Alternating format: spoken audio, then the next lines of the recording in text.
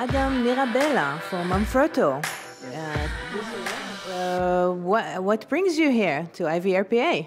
Well, Manfrotto is now bringing out products for virtual reality and 360, so we're very excited to be part of the conference this year and to help artists and creators on their journey to create the best image possible.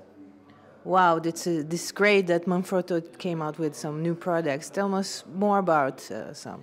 Well, we know it's a very specific use case for around 360, specifically trying to keep the base very small, but giving you a little bit of ability to telescope up, and also just to, as always with Manfrotto products, very high quality so that when you're in the field, you can count on them and the reliability is very, very high. So all of our products are designed and manufactured in Italy, which gives us an advantage, in the marketplace. So we're really happy with this starting point and we'll build out from there.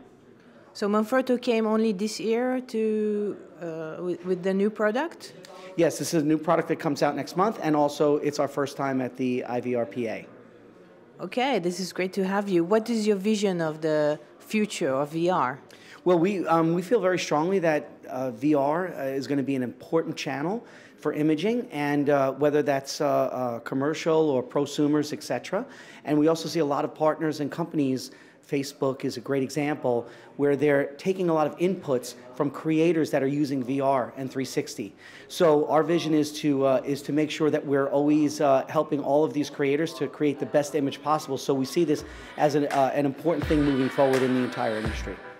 Okay, thank you very much, Adam. Thank you.